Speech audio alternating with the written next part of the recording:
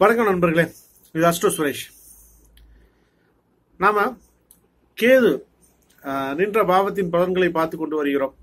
அதனுடைய வரிசையில நம்ம இன்னைக்கு பார்க்க போறது, கேதுவானது 7வது பாவத்தில் நின்றால் என்ன மாதிரியான பலன்களை உங்களுக்கு கொடுக்கும் அப்படிங்கறத நம்ம இன்னைக்கு பார்க்க போறோம்.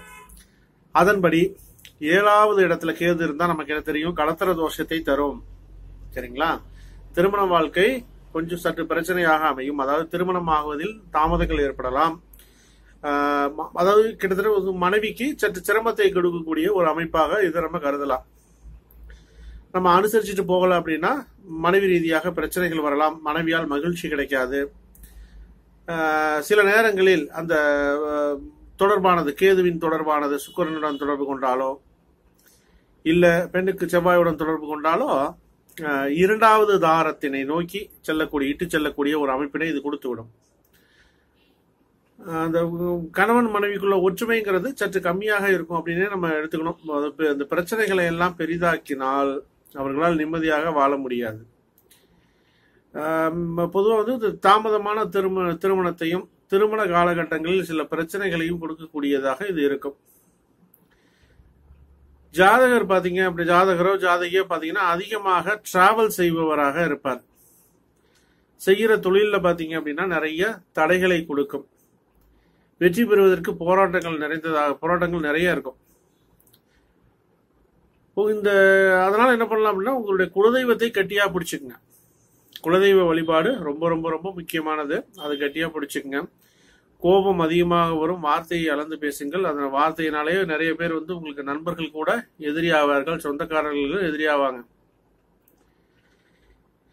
இந்த 7ஆம் பாவ கேது பாத்தீங்க அப்படின்னா, ஏதாவது ஒரு பர்டிகுலர் வியாதிக்கு கண்டினியூவா மருந்து சாப்பிடக்கூடிய ஒரு யோகத்தை அது கொடுத்துடும். சரிங்களா? ஏதாவது வந்து இப்ப பர்மனண்டா ஒரு மருந்து சாப்பிட்டுட்டே இருக்கிற மாதிரி ஒரு அமைப்பு வரும். கொஞ்சம் யாருமே நம்மளை நம்பலையோ அப்படிங்கிற ஒரு எண்ணமும் ஜாதகருக்கு மிகுதியாக இருக்கும். நிறைய பேர் நம்மளை நம்பல, சொந்தமும் நம்பல, மனைவி நம்பல, கணவன் நம்பல அப்படிங்கிற மாதிரியான ஒரு அமைப்பு இருக்குதோ அப்படின்னு இருக்கும். அதே மாதிரி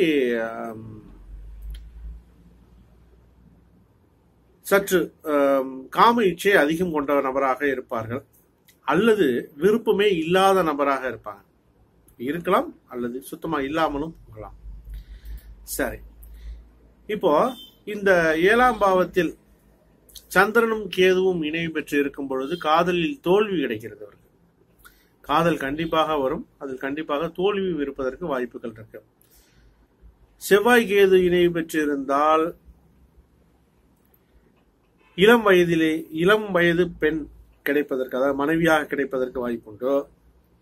மேலும் வயதில் பெரிய பெண் அவங்களும் தொடர்பு கிடைப்பதற்கான ஒரு வாய்ப்பு, அல்லது மனைவியாக அமைவதற்கான ஒரு வாய்ப்பு கூட கிடைக்கும்.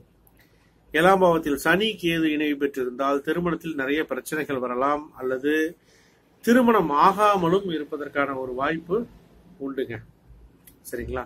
அதனால இந்த 7ஆம் பாவத்தில் கேது உள்ளவர்கள் குலதெய்வ வழிபாடு நல்லா செய்யுங்க.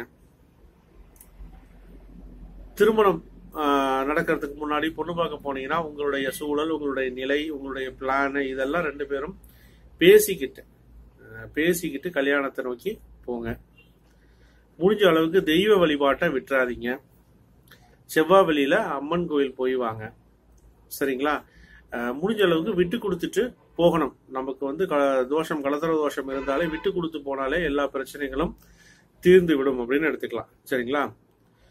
ஓகே நண்பர்களே, அடுத்தது வந்து நம்ம 8ஆம் பாவத்தில் கேது இருந்தால் என்ன பலன்கள்ங்கிறத பார்ப்போம். அதுக்கு முன்னாடி இந்த சேனலை சப்ஸ்கிரைப் பண்ணாதவங்க சப்ஸ்கிரைப் பண்ணிக்கங்க. மீண்டும் நான் உங்களை அடுத்த பதிவில் சந்திக்கிறேன். நன்றி, வணக்கம்.